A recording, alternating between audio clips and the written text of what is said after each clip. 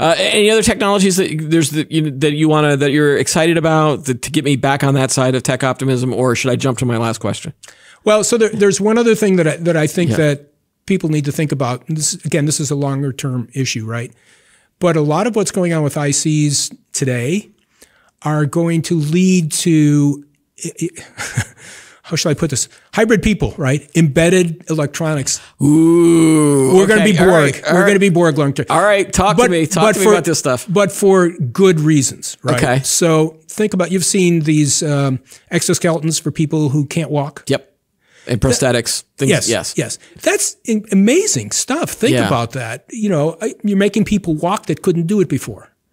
There's going to be more of that kind of stuff, you know, whether there's a heart pacemaker, or I don't know, you're a diabetic or whatever it is. There's going to be a lot of those kinds of interventions. And I think that's really exciting from a health perspective, because hopefully what we're doing, you know, there's always a negative side to everything, right? But hopefully what we're doing is making people's lives better. Yeah. And that's ultimately what we want technology to do. All right. I remember a lot of the exoskeletons that started out would really help those people that couldn't walk, the ones that were paralyzed, and helping them gain some mobility. But then we started seeing some like industrial type vests that people could wear just to protect their backs if they're, you know, I think an auto factory worker does most of his work like this. Right. And, you know, when he's under the cars above him and he's doing some sort of screw driving, things like that, the back pain that's for 8 hours a day is pretty intense.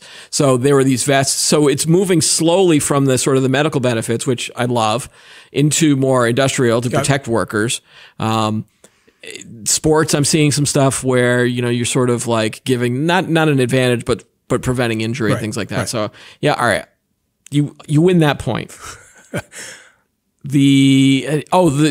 But what will I have a chip in my head doing other than health monitoring or things like that? Like, is there anything else? Like, am I going to be streaming movies just in my brain and thinking that I'm seeing something at some point? People are thinking about that. Yeah. Not so much movies, but what if you're blind? Yeah. What if I could tap into your optic nerve? Okay. And you know, with the right technology, let you be able to see again. Put a camera on your forehead or wherever, right?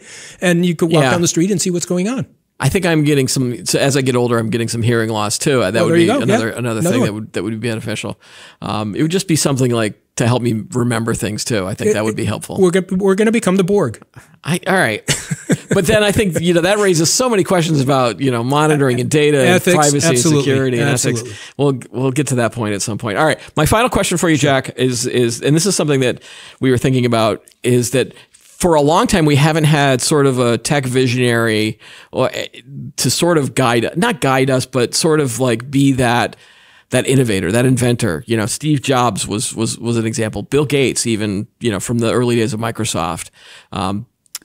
Mark Zuckerberg with Facebook. I mean, we're talking like Steve Jobs is up here and the other guys are you know, a little bit lower. And I'm trying to think, like, we haven't really had that. I mean, some people would argue Elon Musk is that guy, but I think with the Twitter stuff, he's now become more polarizing. Do we need someone like that, or have we moved on from that tech guy as a superstar mentality? I don't think we need the superstars, to be honest with you. Okay. I mean, those guys did what they did when they did it in a new emerging marketplace where people weren't familiar with the tech. And they were evangelists. We always need evangelists. We always need tech evangelists, but we don't necessarily need them at the same level. First of all, there's a lot more diversity now, right? So it'd be really hard to have those. You know, in Bill Gates's days, there was the IBM PC and there was DOS in the early days, and that was it. And it was a whole new platform, and people needed evangelizing. Now we've got so many different areas. You know, do we need an evangelist in drones? Do we need another one in quantum? Do we need another one in, you know, the next wireless technology?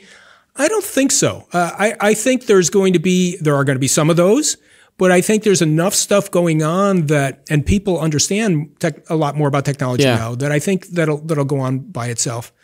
The second piece of that, though, is that I'm not sure it's necessarily good that we have those kinds of folks, because they tend to not shut down necessarily, but they suck all the air out of the room. And there's a lot of stuff that goes on that people do some really good stuff on that doesn't get looked at because, Elon Musk just said something on Twitter that, he shouldn't have. So are we idolizing them in hindsight, maybe? Like maybe we're giving them more reverence in the rearview mirror than maybe when they're doing their stuff? Or is there's a lot of worship that goes on while they're doing it?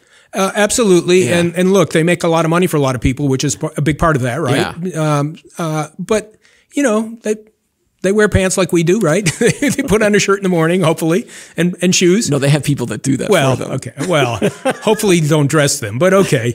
Maybe pick out their clothes. Okay. All right, Jack, that's all the time we've got for today. Okay. Thanks again for coming in studio and being with us here. Thanks. It was great. All right. And don't forget to like this video and subscribe to the channel. Add any comments below. Join us every week for new episodes of Today in Tech. Have a great day, and we'll see you next time.